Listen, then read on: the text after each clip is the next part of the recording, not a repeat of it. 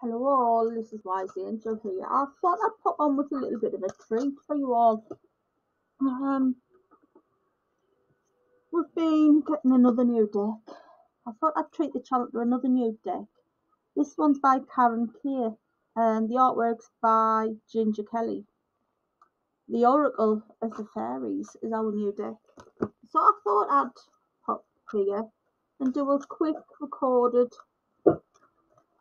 3-card reading for you all. My way of saying sorry I couldn't be with you last weekend, but I was ill and I think I'm over with whatever it was. The migraines were terrible and the indigestion that came along with them was just as bad. Even Milo didn't want to be around us for much of the indigestion. So as we get acquainted with this new deck, the Oracle of the Fairies, which is available on Amazon, we learn all about their different little foibles. I did use them at the weekend and they were telling me the same message over and over for all I shuffled them well and I put them back in different places within the deck and then shuffled them and the same 3 cards kept coming out. So I take it, I need those messages coming through. So these are the tarot cards for the week ahead. We need a piece of solitude. We need some healing. I think this is a little bit shuffle. There is a time when we all need to go within ourselves and have some solitude and some introspection. And we also need to listen to our bodies and heal and outside as well. But we also need to look at our hidden depths. So you will hopefully agree with me that these cards are absolutely beautiful. And solitude, think of being alone as meaning you were all one and in total harmony with everything. The greatest treasures are those that wait silently during your quiet times. And this little fair folk or fair lady is a beautiful, she's not only got beautiful gossamer wings, but she's got a beautiful gossamer train and a beautiful white dress which is almost translucent, and she's got lovely little fireflies, I think, that are dancing all around her. There we are. Yeah. And it's time to just relax and having some solitude. I have the healing fairy. The healing fairy is also holding aloft a rainbow from hand to hand. And it is now time for you to give or receive healing. Everyone has a natural ability to heal others. Yes, even me. There we are. Our healing fairy, all dressed in a very pale blue, with her beautiful rainbow with many colours. So this is for our week ahead, and the hidden depths. Something is hidden. Something hidden is about to come to light. Perhaps a secret or memory from the back of your mind. When we expose what is hidden, it can become free. So this lady is about to expose things. Is this exposure from what is in the past, from certain celebrities, or is this a certain royal about to be exposed? here, I can see if there's anything else to come alive. That's all for me. Is there anything else to come alive that you would like us to have a look at for the week ahead?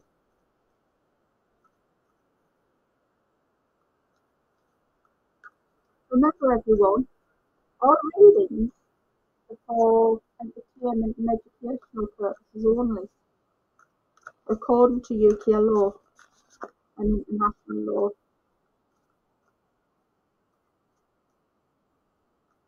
We're also subject to copyright legislation 106, 1976, and subject to copyright of 107 as well.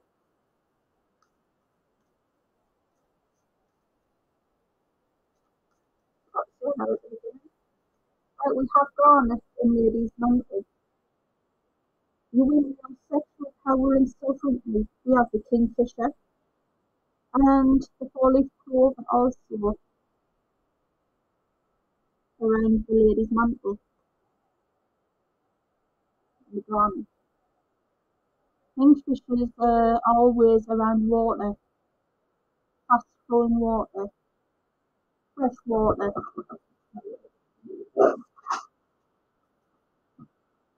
They're expert fishermen. So somebody is on a fishing expedition. We also have the citrine and dandelion, clearing compassion is surrender to the magic. Dandelion is also a good healer. Not just for making wishes on, but it's also a good healer. You can make a good coffee out of it. Dairy, as well.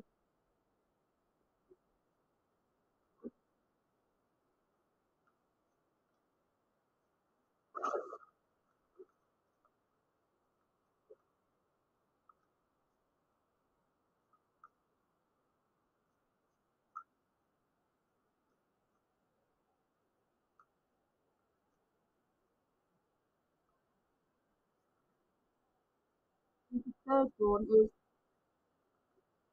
right and rosemary willow herb. The willow herb, the rosemary willow herb, can also be hallucinogenic. And it says acceleration to change and regeneration and shamanic wisdom. It does help you with if you're a shaman to focus on your uh, shamanic journey and to help you get into a deeper meditation. I wouldn't recommend it. As I say, it is a hallucinogen and it can, in the wrong hands, it can be very bad for you. But every day is a school day. And it is also very poisonous around your head. So,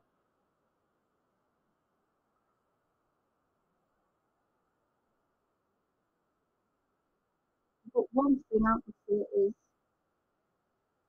these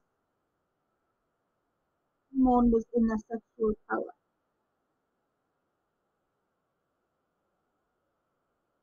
and there's about to be something come out even more so about them. There will be a bit of regeneration. The royal family are about to embark on a real new journey. The working royals are about to be expanded with Catherine coming back into the fold. So the king's going to be really happy there.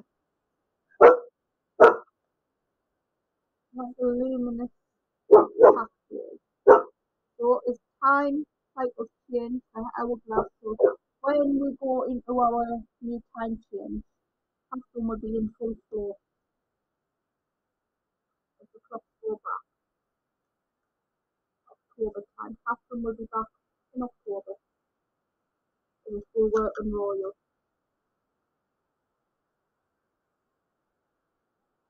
the Rainbow Bridge connection to Hope and Promise. So Catherine is definitely back.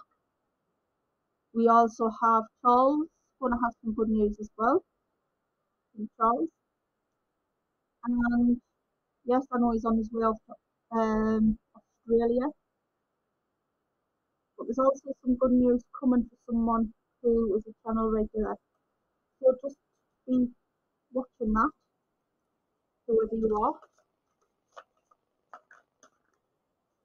And I'd just like to say I'm absolutely over the moon for the family of little Auckland in Canada, as Auckland was found safe and well,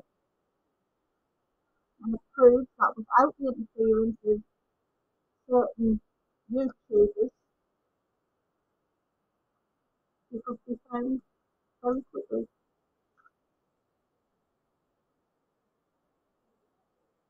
The sacred scroll, knowledge, ancient and ancient wisdom.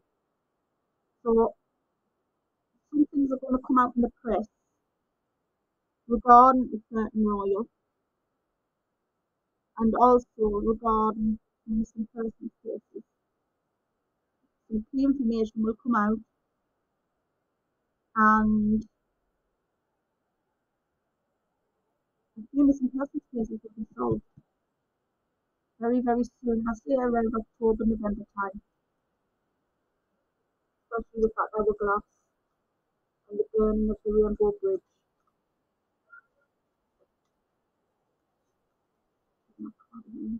Because it's flashing around at me.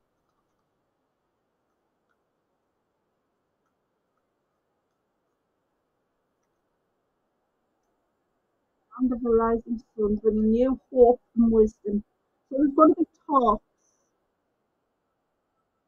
around Japan and China. They're going to take time to resolve a lot of issues. And around this time, there's going to be some tumultuous time with the weather out there. These talks are to do with the climate and how their climate is rapidly changed over the last few years. They believe there is weather manipulation going on, and they want to get to the bottom of it because they are bearing the brunt, and they're seeing their rice fields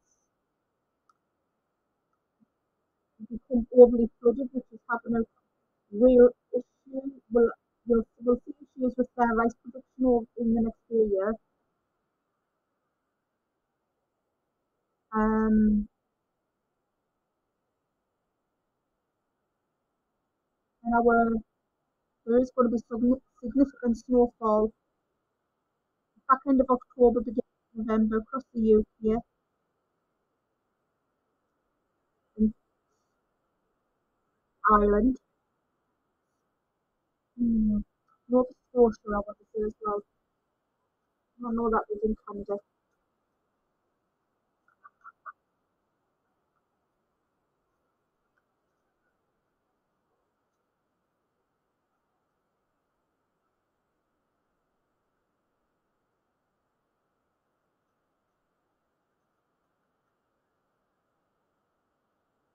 Right. The last three cards from this deck, and I've got the parents in alive. We have Harvest Gratitude with the imbalance with the Ultimate Equinox. I also see this as a legal card as well, so there's some legal issues coming to fruition, coming to an end around the Ultimate Equinox. So whoever is seeking legal guidance and things like that, just be aware that they will come to a positive conclusion around the time of the Ultimate Equinox. We also have Mysteries of the Unknown with the Ocean Deck. There's going to be more to come out around the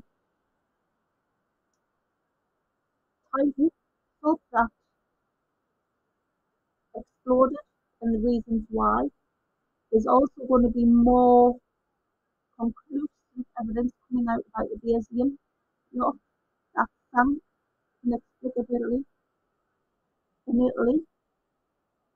The black box data will have will hold all the keys to that information. And the Falklands flight affected freedom and aspirations. Somebody on that yacht had higher aspirations of grandeur, thought they could own everything. Unfortunately for them, they're going to find out the hard way that they will not own everything completely.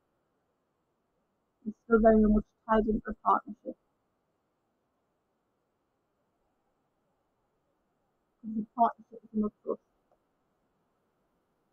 Okay, I've been wise until, and I'll see you on the live in about 20 minutes. Bye.